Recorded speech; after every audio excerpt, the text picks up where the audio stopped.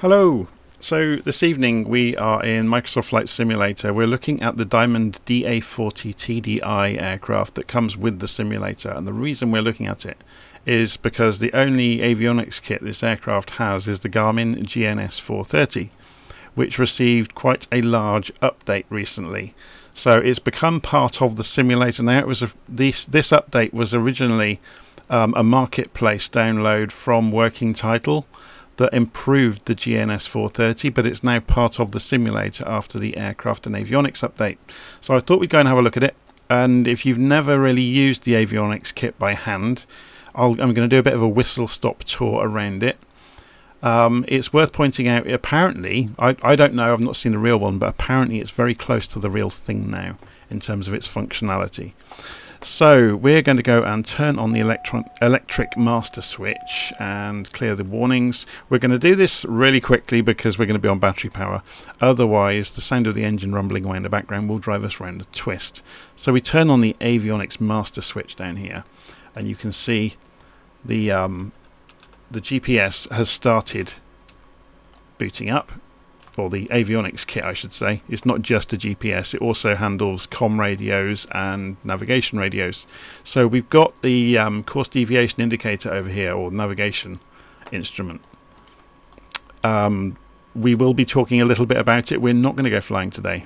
I'm just chattering away while we're waiting for this to boot up, really. But we're not going to go flying, so I will talk about this, but we won't look in too much detail at it.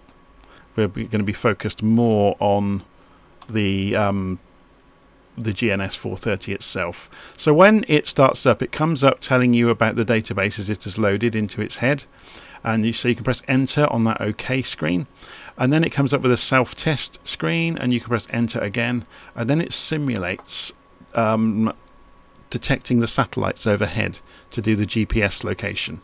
So it will throw up, you know, the numbers of satellites in the sky. It will get the signal strength of each one. When it gets 3 green bars, it will center you up on the map because it knows where we are now. Okay, so you heard straight away the comm radio chattering away. We're going to change it, so that's the first thing we will cover, is how we control the comm radio. So at the moment you can see it's set to 124850. That's the active frequency. There are 2 frequencies here, active and standby. We can use the 2 knobs at the bottom left to control the frequency, but notice there's this blue bar. We can move the blue bar by pushing the middle knob. Yeah, so we can either control the comm radio or the nav radio. If we control the comm radio, the outer knob is the integers, so you can see that number changing. The inner knob is the decimals. So I'm going to just change it to a random frequency and then switch the active frequency to become the active one. Sorry, but switch the standby to become the active one. I'm having trouble talking today. Anyway, so there we go. We've detuned the comm radio, so we shouldn't hear the tower anymore. That's all good. Okay, so what do we have on the GNS430? We have obviously those comm radio controls. The nav radio controls work in exactly the same way. So you push the knob and it changes the focus to the nav frequencies. So you can tune in a VOR, whatever the frequency might be, and then you can switch it to become the active frequency. And then if this is operating in VLOC mode, which it is not, it will light up. So if we press that, yeah, it's not showing anything because obviously I've not tuned it into a VOR. But if I had done and it was within range, the needle would move and the omni-bearing selector would come, would have an effect on the needle. It's worth pointing out, if you're operating in GPS mode, the OBS ring means nothing anymore. When you are operating in GPS mode, the CDI, the course deviation indicator, this vertical needle, relates to where you are in relation to the track, but nothing to do with your heading. Yeah? So the course, or the OBS as you might call it, has nothing to do with the GPS navigation, but we're not going to get too much into that today. It's just to make you aware of it. Okay, so what do we get in the 430? The interface is broadly arranged into what they call chapters and pages. So the first chapter you see, or when you boot it up, you are seeing the second page of the first chapter. So the first chapter is the navigation interface.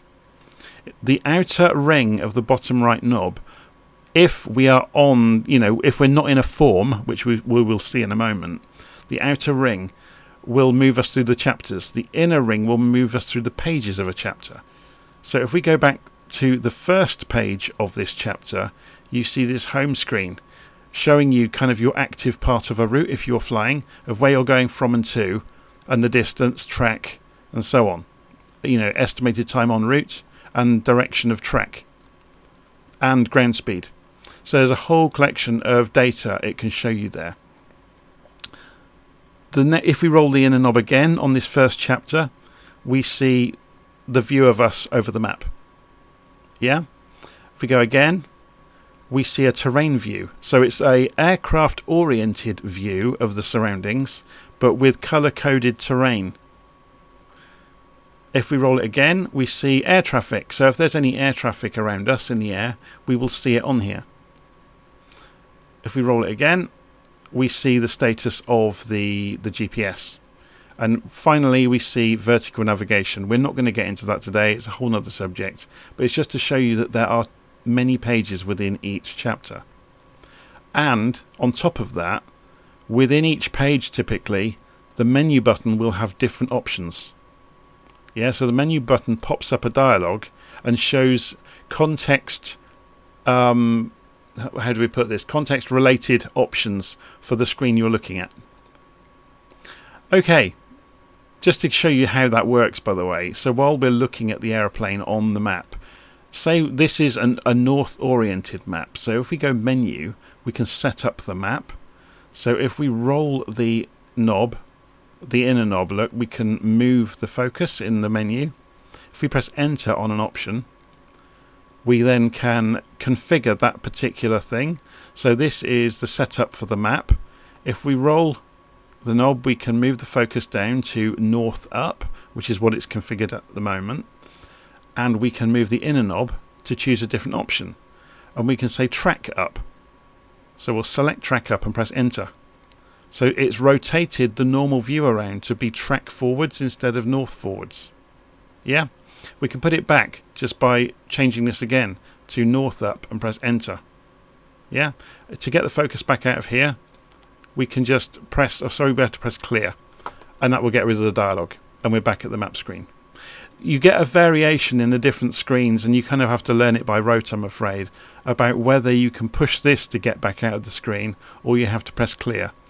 If you get completely lost in the chapters and pages, just hold the clear button in for 2 seconds and it comes back to the first page of the first chapter. So you've just seen the the pages in the first chapter. Yeah, the navigation pages. We'll now go to the second chapter by rolling the outer ring. So this is basically a view of the database, of all of the facilities that are in the database that we can go and look through, and we can search it. So we can search airports, for example. But let's go and do something a bit more meaningful. So if we roll the inner knob to move through the pages, let's just see what's in here first. So we've got the airports, so we've got a different view, so diagrams of the airports. So we'll do it on this one. If we push in, remember, we put the focus into the first field. Whenever we push this, we're transferring focus. Now, we can either use the knobs to key something, or we can use the keyboard. I'll show you both ways. So say we went and chose San Francisco, which we're nowhere near, it's hundreds of miles south of us. But if we want to key in, we start rolling the inner knob. And it turns that focus into one character. Yeah? We can then cycle through those characters by rolling. Yeah, so if we wanted K, there's K. Then if we want the next character, we roll the outer knob. And it moves the cursor along.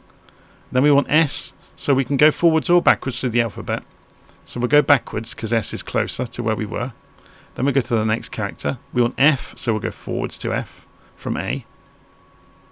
And then the final character is O, so we'll go KSFO, San Francisco, and there's the diagram of San Francisco International. Okay? So if you want to clear your focus out of there, we can press enter on that. And we can actually see information on specific runways if we want. So press enter on that and it gives you the information on the runway. It's quite clever, isn't it? Notice the clear button doesn't do what you think, so you do get these odd things where you have to push to remove the focus as well as to put the focus in. Yeah. Anyway, so that lets us look up airport runways. So then the next page in the database lookup is the radio frequencies for each airport. The next one is the approaches. Next one is the arrivals. Next one is departures. Next one is intersections. Next one is NDBs or non-directional beacons. Next one is VORs. And finally user waypoints. So you can actually program waypoints into the map by putting in their longitude and latitude. We're not going to get into it today, but it is possible. So those are the pages on this kind of database lookup facility, which is really quite cool. The next chapter is the auxiliary chapter. So it gives you some calculators for fuel planning, trip planning, and for looking at density at altitude, true airspeed, things like that. So if we just go and quickly, if we go and push in to get the focus in, see, I'm forgetting it myself. If you don't do this every day, you soon forget. We want to do some fuel planning, for example, so we press enter on that. So you could do point to point and it will figure out the fuel along the route. Okay, so if we come back out of there and go and look at the next page in auxiliary, see it's not completely implemented. There are bits in here that are missing, but you can change the units used in the unit and all that kind of stuff, date and time. So there are various bits that are working, various bits that are not working, but it's it's there to go and have a nose around.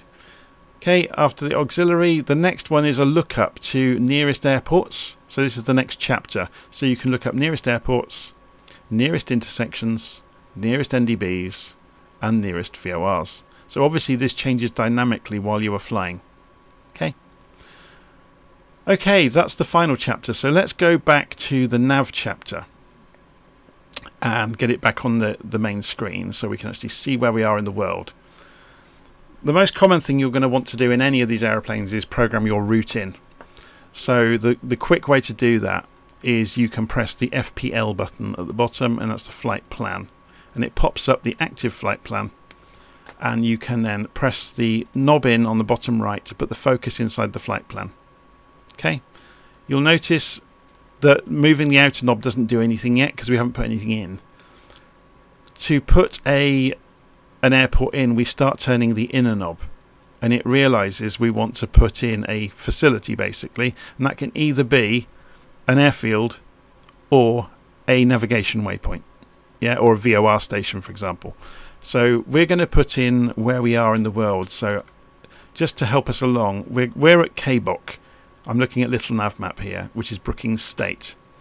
So we could either use the knobs, as we already saw, to key something in, or we can click on this small icon, which is a keyboard, and I can type KBOK. So there's Brookings. And I can press enter. And that's inserted it as a waypoint. Yeah. I can then put the next waypoint in, so I start turning the inner knob, and we'll put in our destination, Gold Beach 4S1. So I'll click on the little keyboard, and I can use the keyboard now. 4S1. There's Gold Beach Municipal. So there's our basic route. But unfortunately that's done point to point. We want to go via this waypoint over here. So how do we do that if we've already programmed the basic route in, but actually we want to go via somewhere else? What we can do is use the outer knob to move that focus back over an existing waypoint. And the trick is you're going to insert on top of it and it will push it down. So we'll turn the smaller knob, which comes up with the lookup again. We'll put in YROG in there, yeah? So if I type in YROG and press enter, it has inserted it in between KBOC and 4S1, so it's pushed 4S1 down. So to remove the focus, we just press the button again, and to get rid of the flight plan screen, we just press FPL, and it shows us the navigation again, and we can use the range, press up on the range, which you can think of as moving you up in the sky, which means you can see more. And there's our basic route. So the next leg is always in magenta and the rest of the route is in white. So that's the basics of programming a flight plan. It's actually remarkably straightforward. If you wanted to do direct to along the way without losing your flight plan, say we wanted to, there's a waypoint over here called Routy. Say we wanted to fly straight to Routy for whatever reason. We can click the shortcut direct to button here. And if we go and click in there and type Routy, so it knows it's in Northwest USA, and we can activate that and enter. Notice it's now gone magenta directly to Routy, but it's left our flight plan alone. So we can actually go back to our flight plan if we want. Does that make sense? So you'd obviously choose a direct to on your flight plan to get back onto it. Okay, the other way you can do that is you should be able to, if we put the focus in here and go to menu, we can, I thought we should be able to select, no, perhaps we can't. Maybe I'm thinking of a different system where you can actually select the current leg. But yeah, so all you would do to get back onto a flight plan is just do a direct to a point on the plan, and then it would pick up where it left off automatically. So it's not too onerous at all. So that is the basics. It's worth pointing out there's a message button, so while you're flying along, the system will automatically tell you the heading of your next part of the route. So you can click on message and it will tell you, it will start flashing MSG down here. So you click message and it will say, oh, please turn left to whatever angle or whatever. OBS is not implemented. Although he says that, it's now switched on, so they've improved it. That's interesting. So the omni-bearing selector button is doing its job. Hurrah! Okay, we're not going to get too far into that then. That's something for me to go and do some research on to explain exactly what that's doing, because that's brand new. That's thrown me slightly. I wasn't expecting that to work. The procedures button does work. So say you wanted to fly a specific approach into an airport, then you can just go and select it. So we can select that. It will show the it's showing them at the moment for KSFO because that's what we keyed in earlier, but it will inject them into your flight plan. So if you go and choose an approach and you activate it, it will inject those waypoints into your flight plan for you.